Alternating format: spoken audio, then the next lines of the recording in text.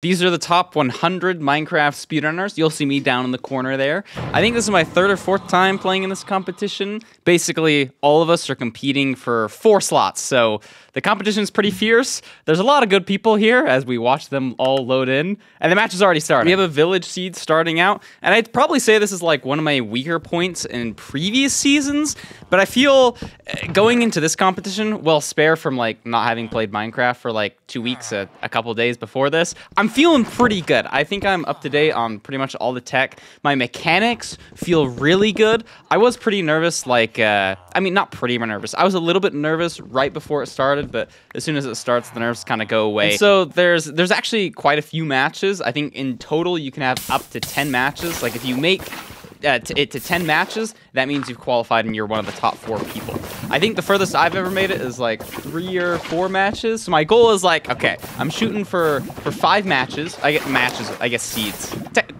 Pretty much the same thing. 5 Minecraft worlds. So I'll be going through probably some of these matches pretty fast because there's like a lot of footage. I was in this tournament for like over an hour. So I'm ahead of like most of the competition by this point. You'll see in the bottom left, there's like a gray advancement that shows up for the first person to get that achievement. So Draconix was the first person into the Bastion, and I was only a couple seconds behind that. I realized this at this point, and it gives me a bit of confidence because I'm like, hey, I'm like one of the top people right now. There's a chance I could play well. And this whole competition is being streamed on the Feinberg Twitch channel, and later in this video I get on like the main screen, which is the first time that's happened, so that was kind of cool. They show like 4 or 5 people, like who's like in the lead on the seed, and they'll just commentate about the run. I got a lot of screen time this time, which I don't think really has happened before, so that's kind of cool. I think that's a sign I've been playing better, which I honestly didn't think I was gonna do nearly this well just because I was like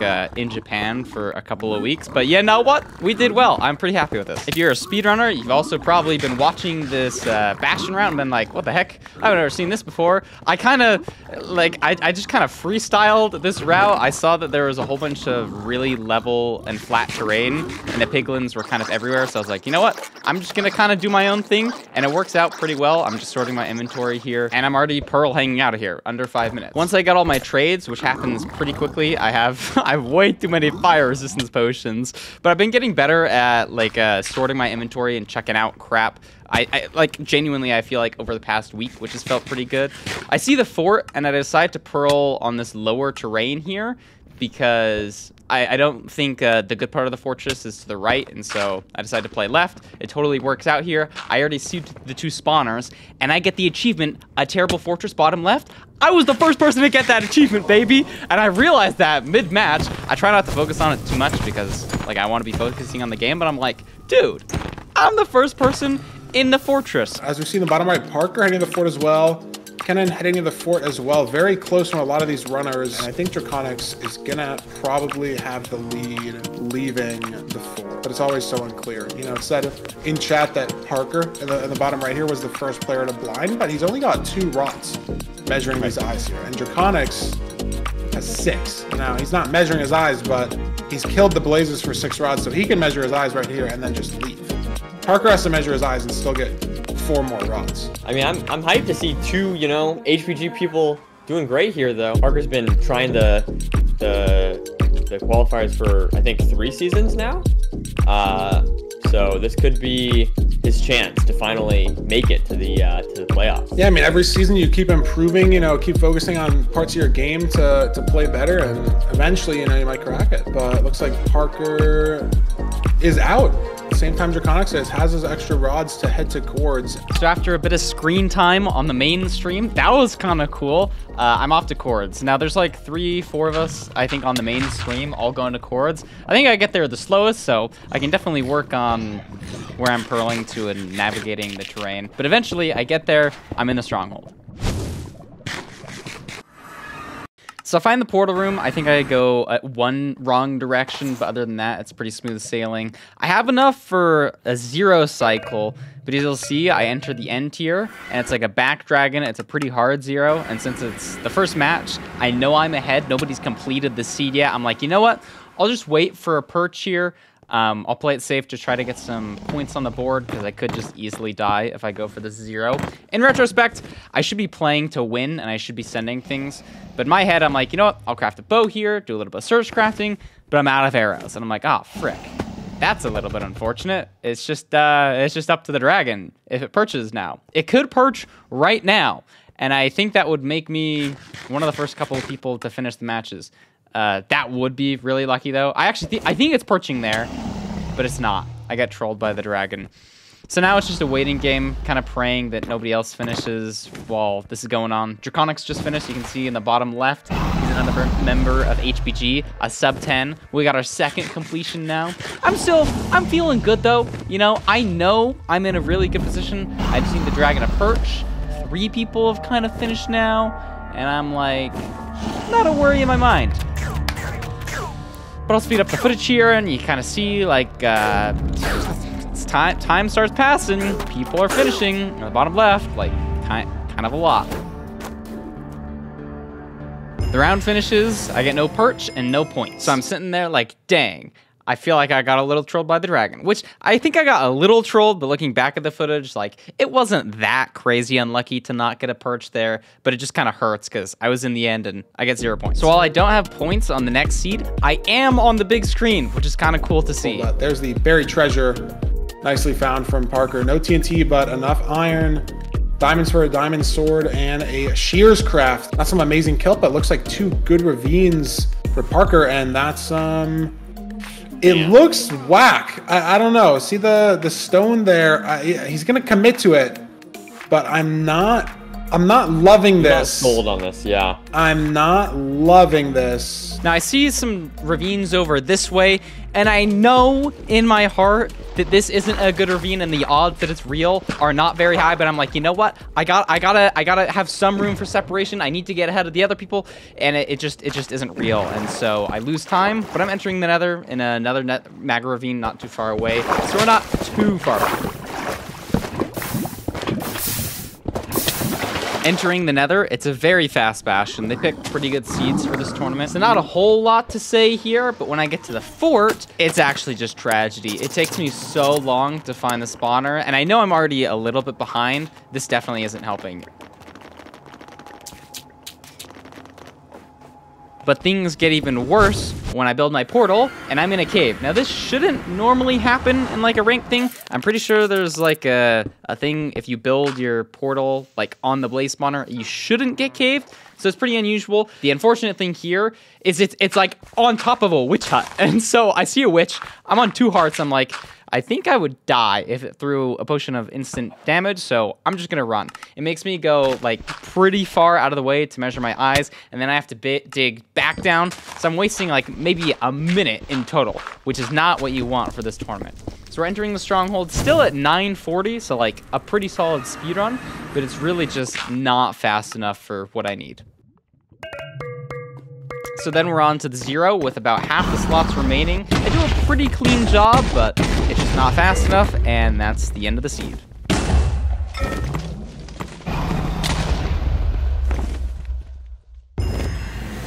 Down was pretty crazy. Even for a playoffs, like the slowest time was 10:40, bro. 10:40! Half the completions happened within a minute and a half. So I'm thinking to myself, oh, dang. Maybe if I didn't get put next to that witch hut, I would do better, but lots of the other people probably spawned there. And that's just what it is. I do feel pretty good mentally regardless, though. Like, I'm not getting down on myself. I'm not, like, getting... What would the equivalent of road rage be in this? I'm not crashing out. I kind of like that verb. But the notable thing about this seed is I spend about a minute extra getting food, and people have already entered the Nether. In fact, they've entered the Bastion while I'm building my portal. So I thought it was a good play here, because food is just, like, overpowered, but a minute is a minute, and I'm behind by quite a bit. And it's just a standard treasure Bastion route. With a diamond pick, though. Actually, so I guess it's not standard.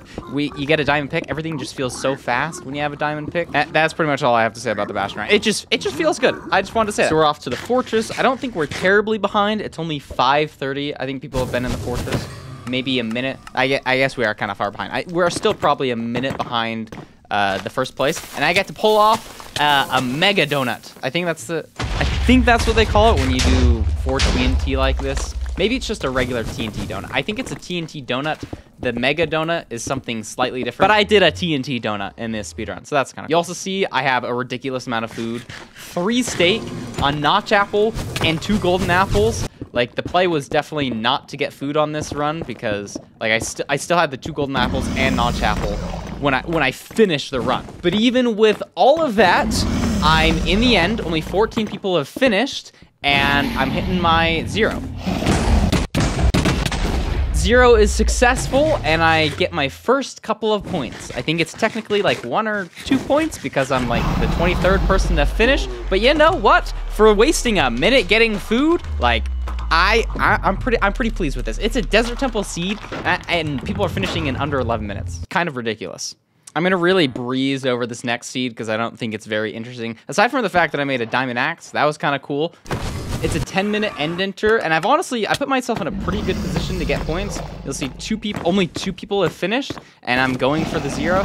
So I set it up, I placed down the obsidian in the wrong spot. And so I need to go try to fix it. I take some fall damage, and I'm like, okay, I need some food. I blow up my bed prematurely. Maybe I could have salvaged it, but at this point, I need to bail out, and the dragon kills me. So that was that one. No points for me again. Now with this last seed, I'm gonna do a more normal commentary. I actually haven't watched this run back in like a week. This happened like a week ago. I started editing it, and then I kind of just haven't edited it. So we're gonna kind of see how this goes. I don't remember the seed super well. I do remember that it was a ruin portal, which I guess doesn't mean much because you can kind of just see that it's a ruin portal here. But I decided to get the gold block first. This is really important because it allows me to get a golden axe, which means I can not only chop wood faster, but it also gives me the leeway to get more wood so that I have blocks when I get into the nether. Loading into the nether, it's only about a minute, so I'm feeling a lot better than the other seed. That kind of scarred me when I spent a minute getting food on that Desert Temple seed, and then everybody just finished the seed in 10 minutes and 40 seconds, and I could have gotten so many more points. I almost die right there. Let me just point that out. I remember about having a heart attack there because I knew that this seed, like it's make or break here at this point. I'm going to leave the tournament unless I finish like top 5 places on this next seed. Like there's just no other way for me to survive in the tournament. And so I was like, well, if I'd fallen down that ravine, that is just GG's, which actually wouldn't have been GG's in this situation. And look at that, I got a ghost pick. Because the latter half of the seed, it just, I don't know, it just goes very interesting, let's say. So we're in a treasure. Did I say treasure? We're just clearly not in a treasure. We're in a bridge bastion right now.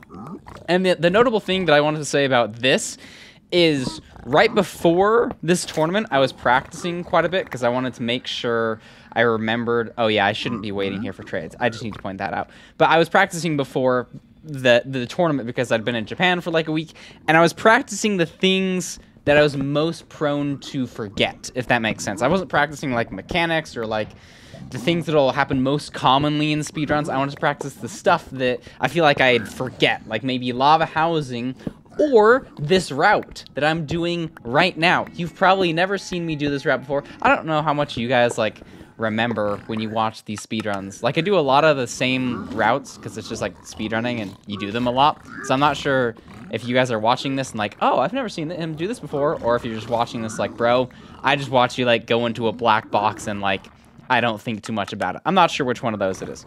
But the point is, this Bastion route is something that I pretty much hardly ever do. But I practiced it 10 minutes before this tournament, and I was like, I was so excited at this point.